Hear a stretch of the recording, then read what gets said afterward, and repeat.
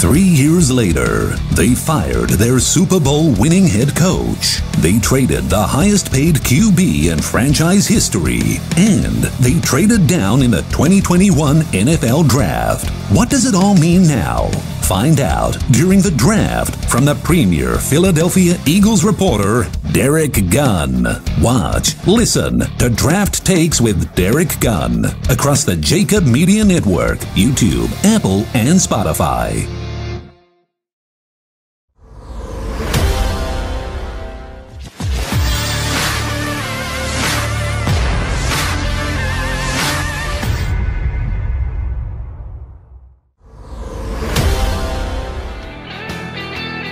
Thanks for tuning in to Birds 365 with the Mac and Mac guys, John McMullen, Jody McDonald. We're down to just 59 and a half hours until the NFL draft with the Jacksonville Jags hopping on the clock.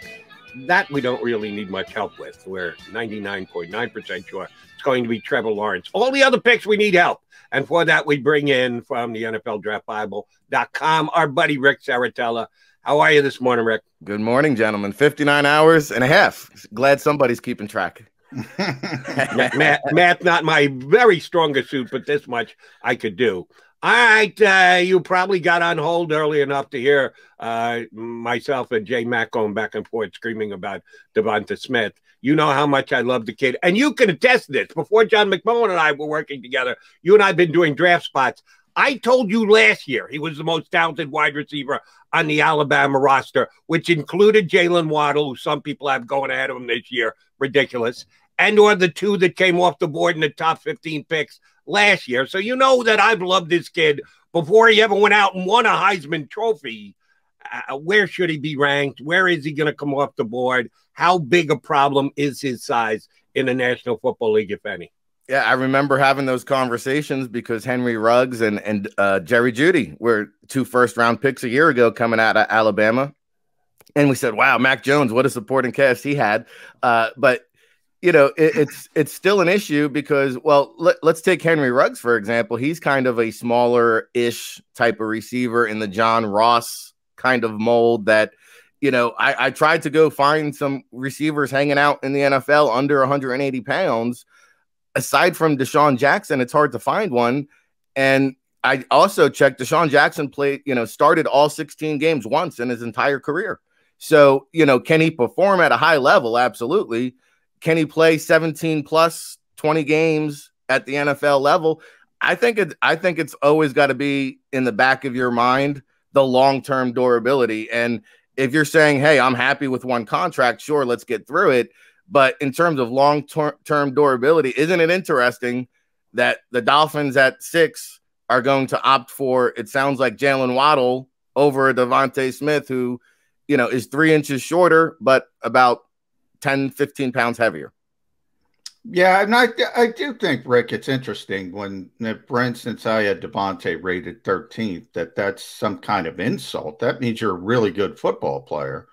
In the NFL draft, anybody's in the top 15. But I do think you have to be cognizant of the fact that just what you said. I mean, Deshaun Jackson, to me, is the ceiling. And by the way, that's a heck of a ceiling. That's one of the, arguably, the greatest deep threat right there with Randy Moss in the history of this game. I'd take that. I'd sign that up for today. He's a great route runner, Deshaun. I think people have been sort of a little bit negative because of the final years of his career, but it was really, really successful. I just don't think I have that Calvin Johnson upside to talk about that kid top 5 that in that type situation. Yeah, and remember Deshaun Jackson, a $169 coming out of Cal, he slid to the 2nd round. There was no wide receiver taken in the 1st round that year. And if I remember correctly, Tavon Austin may have also been in that draft, a dynamic college player, but again, just kind of too small to survive long-term over the long haul. All right. Since we went there comparing Deshaun Jackson with DeVonta Smith, you call it Johnny Mack's ceiling. What's Jalen Waddle's ceiling? Who are we going to comp him to? Which, by the way, I think Adams Smith will be better than Deshaun Jackson. So I don't think it's his ceiling. I don't think it's his floor, but I think he can go above and beyond that. Where's Jalen Waddle sit? And on a comp, what's his ceiling? I kind of view him as like a DJ Moore kind of player with the Carolina Panthers, similar type with a higher ceiling, a higher upside. I think the plus side with Jalen Waddle is he also returns kicks and punts. Punt returns becoming more valuable with the new kickoff rules. So the fact that he can do that, I think, really appeals to NFL teams as well. But I think Moore from Carolina is a comparable player off the top of my head. Well, that's not what people are going to want to hear. But I do think, Rick, you have to explain the comp situation. You're comparing traits. You're comparing the type of player as opposed to any time we talk about the NFL draft. I mean, it's tough to project anybody. Trevor Lawrence, who's about as clean as prospect you're going to get about a quarterback, it's tough to project him going into Canton. I mean, it's just rare, and it's rare for a reason. Yeah, you hate to put a yellow jacket label on a guy, but there's another Carolina Panthers receiver. If I said, hey, Jalen Waddle's ceiling would be a Steve Smith Jr., hey, anybody will sign up for that, right? Yeah. Okay, so that could be, maybe the ceiling. And so, I like Jalen Waddle, but again, like here's a guy that had durability issues this past season, and teams are still value him over a DeVonta Smith. So it's DeVonta Rice, I should say, right there. Beware when a kid just keeps rattling off all pro seasons. You guys will remember talking to me ahead of time. You and I talked so much during the last couple of years, Ricky. At the beginning of this year, we talked about the players' way to evaluation and what kind of ranking you would have them in. You had Penei Sewell as a top 3 talent in the upcoming draft. Even though he was sitting out the year, opting out in Oregon, you said, Jody, check the videotape on this kid. He dominated an entire season. He's going to be highly drafted.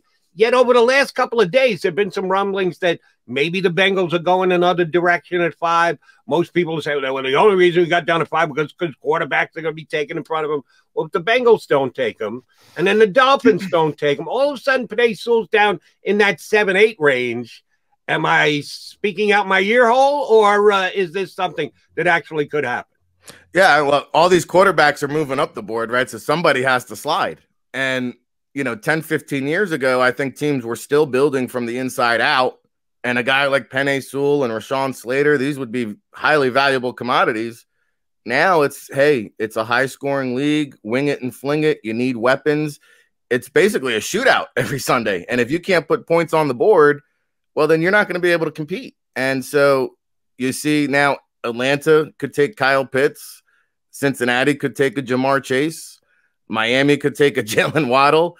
And now suddenly, a Penei Sewell could fall in the laps of a Detroit, or that could be where a team like the Chargers at 13 or the Vikings at 14, both looking for offensive linemen. I'm sure they would love to get their hands on a Penei Sewell or Rashawn Slater. Even if the Dolphins go offensive tackle at 6, you still have to have the conversation. Do we take the right tackle in Slater or the left tackle in Sewell because 2 is the lefty thrower? Do you want to build a team and construct your roster with a quarterback that's not durable, or do you take the best available talent? There's going to be a lot of heated war room debates because to me, Sewell is the 3rd best player. But then you look at that LSU offense, it was so prolific 2 years ago. Chase, Burrow, 15 touchdowns of 40-plus yards or more. It's hard to pass that up. All right, Rick, I'm going to get this question and then fix my light situation. But I do want to ask you about the veteran quarterbacks in this draft because Kyle Shanahan spoke yesterday in his pre-draft ability. How might this affect? If you think about the Patriots in their history with Jimmy Garoppolo, and, they had hoped at one point, let's be honest, that the timing would work out so they could go directly from Tom Brady to Jimmy Garoppolo.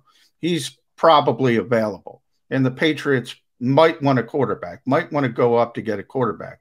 You think about Denver, George Payton, first-time general manager out there, has a history of Minnesota. He drafted Teddy Bridgewater. He likes him. There's a potential that they could go after Teddy Bridgewater. How would that affect, or will it affect, in your mind, that status of the Trey Lances of the world? Or assuming Atlanta's not going to go quarterback at this point, Justin Fields, could they start to slip a little bit? I think if they start to slip, that's where you can, again, start to see some trades. And once you start getting into that area, I think 7 really is where the Patriots could realistically start to think about moving up from 15, because you saw the ransom that the 49ers had to give up from 12 to 3. They had to give up 2 additional first-round picks.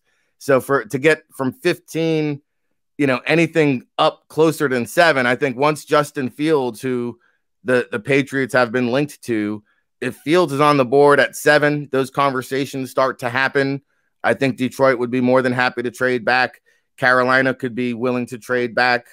Denver, to your point, if they're willing to trade back, that's where you could see a trade up for a quarterback. And Jimmy Garoppolo, I think the 49ers would be happy to get a second-round pick at this point. But I think the issue has always been durability. He was always dinged up in New England, even when he wasn't the starter. And he's always been dinged up in San Francisco. It's really going to say, hey, what's the cost on a Jimmy Garoppolo? A second? Okay, what's the cost to trade up and get a Justin Fields? Who do I like better? We'll find out in 59 and a half hours. Rick, when I talked to you last night, you kind of surprised me saying that there's the possibility that a second tight end after Kyle Pitts could go in the bottom half of the first round. My evaluations are not even close, that there is as big a chasm as you can think of between the first tight end and the second tight end in this draft. Give me a reason why it's not as big as I think. And tell me that there are tight ends here to be had if you don't get Kyle Pitts. I don't think so. I think there's a good chance that the next tight end isn't going to be drafted till the 3rd round, let alone the end of the first. There might not be a tight end taken in the 2nd round, that after Pitts, there's this momentous drop-off. Who are the guys who will be next up on the tight end list, and how far do you think you'll have to wait before you hear their name come off the board? I think a common phrase you're going to hear, especially in the first round, is, I didn't see that coming.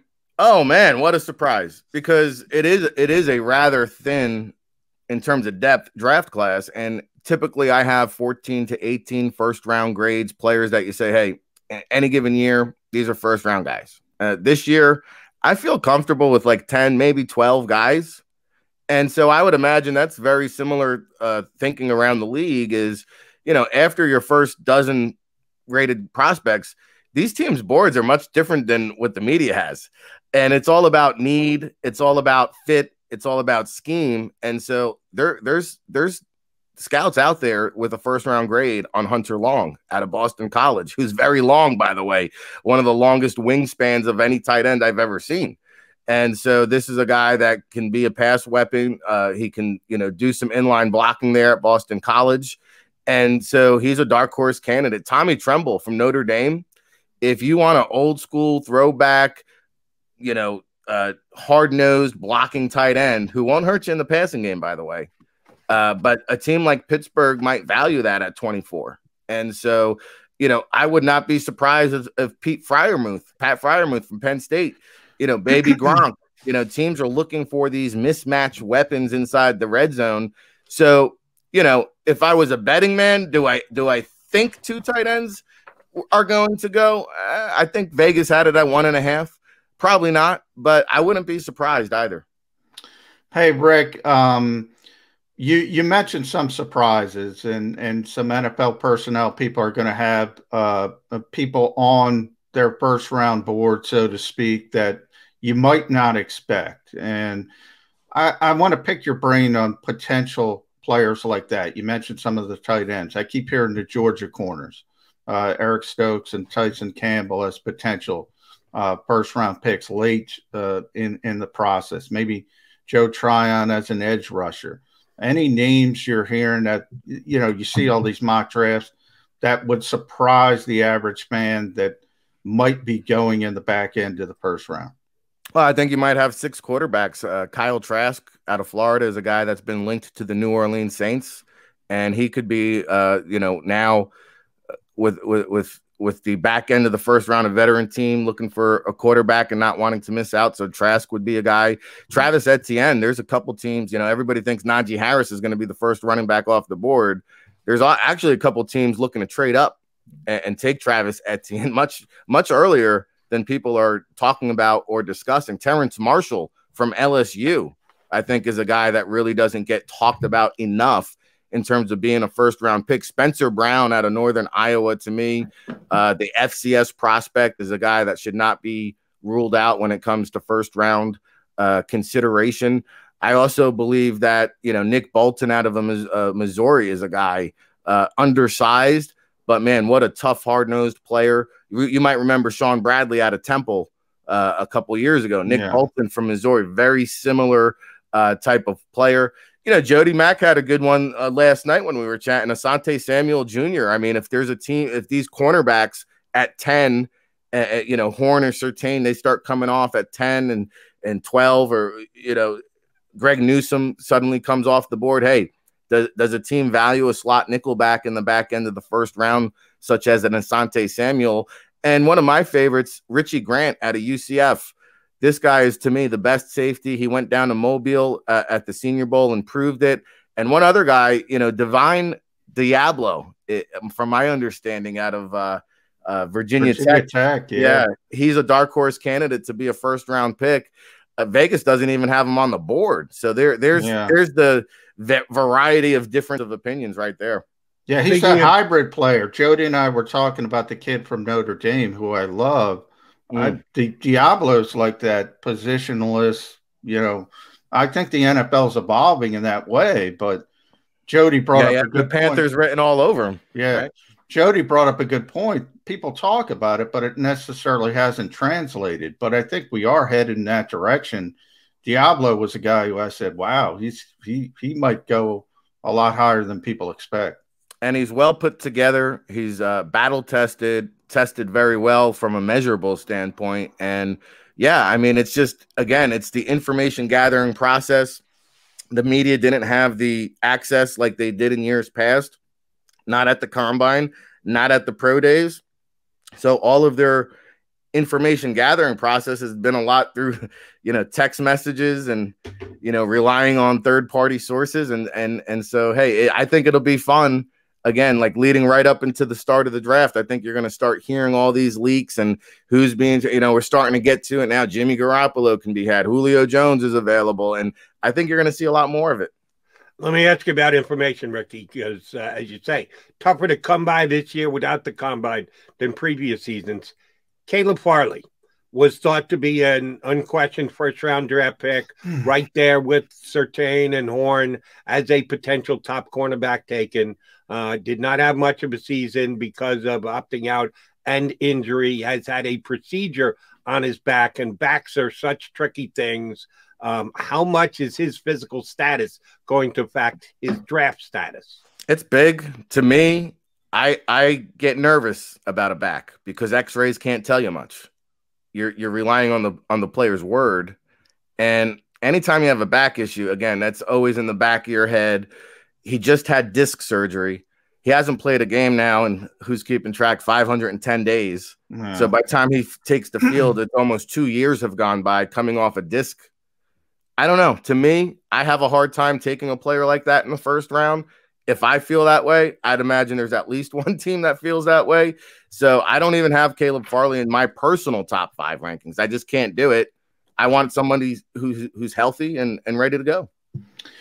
In that same vein, Rick, Jalen Phillips is an interesting player for me because I think he's a top 10 talent. If you didn't have the issues, the concussion issues, sort of the semi-retirement, he also loves music. People hold that against him because they think that might be his real passion. How do teams weigh that versus the ceiling? Because, I mean, in a typical year, if you had none of these so-called red flags, and by the way, Chip Kelly, I think, was a big part of it. I think Chip Kelly destroyed his love of football, similar to the city of Philadelphia for a while. He'd be in the conversation to be a top 10 pick for me. You think somebody dives into that pull a little bit earlier than expected?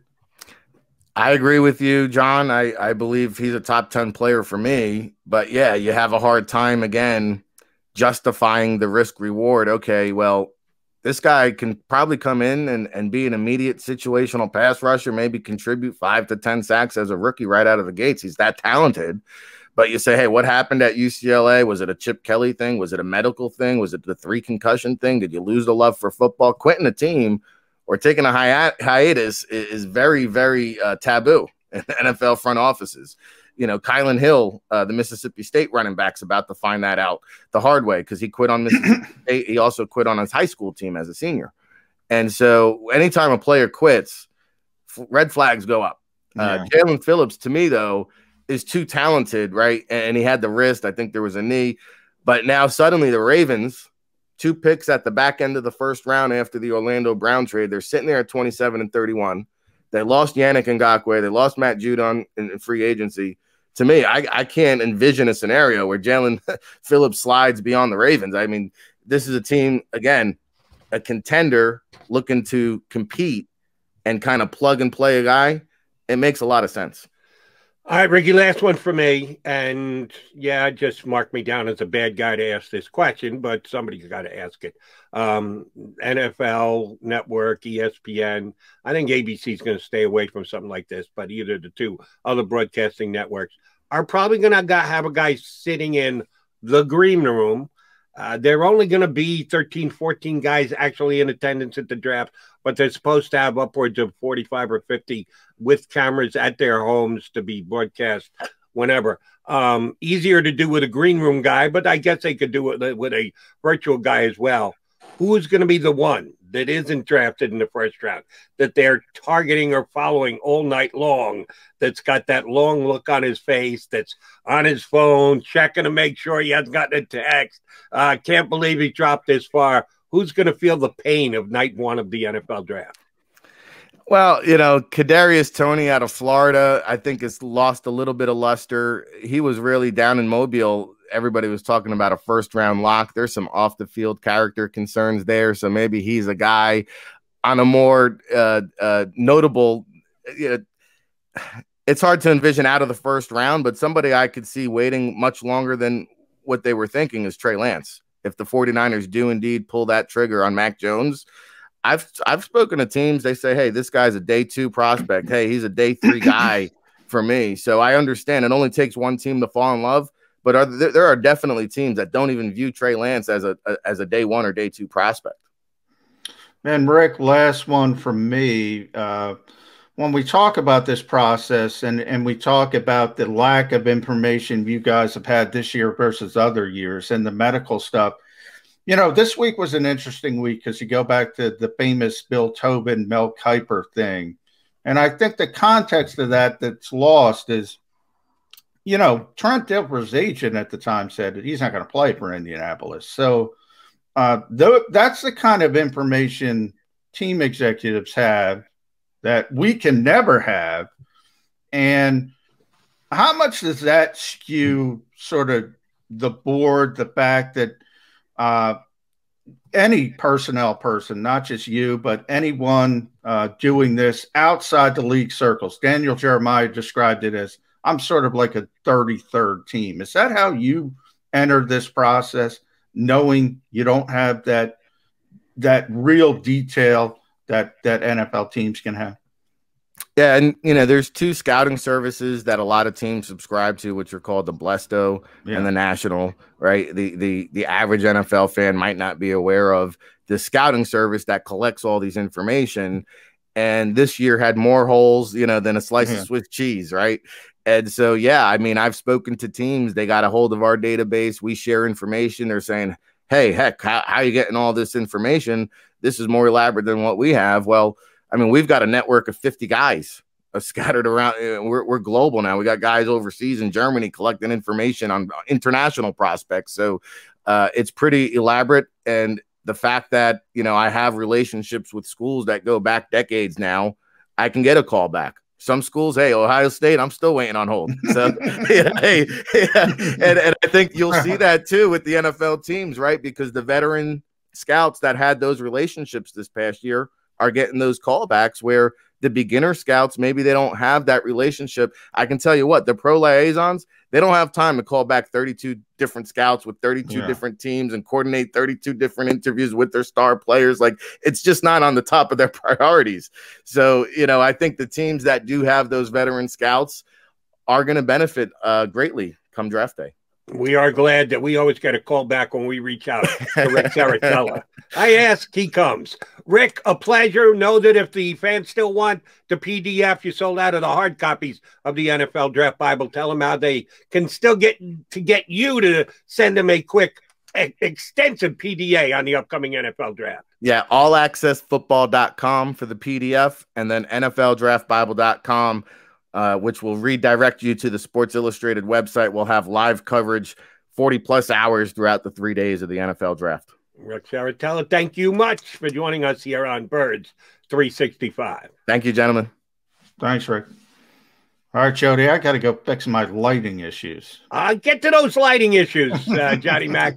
We'll come back. We'll wrap up hour number 1. Get ready for Trey Wingo. Join us hour number 2 here on Birds 365. If you missed any of today's show on the JAKIB Media channel, listen to the podcast on your way home. Available on YouTube, Apple, and Spotify.